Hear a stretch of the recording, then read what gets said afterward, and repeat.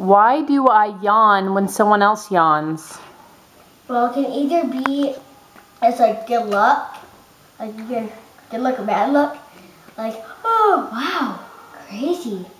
Or it could just be that it just triggers. You think yawns are contagious? Maybe it's because you have the same problem. What problem is that?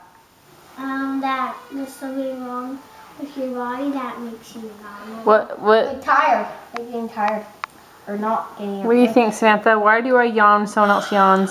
I think it's just like I think it's contagious, sort of like in like a pattern. Because like when somebody yawns, or like if you had like tons of people standing by each other, or to go,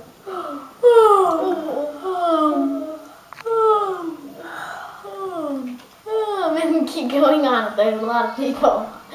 Sort of like, it's just sort of like going in order.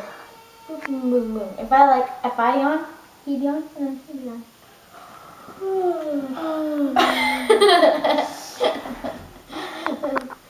Yeah, I think it's mostly because it's contagious.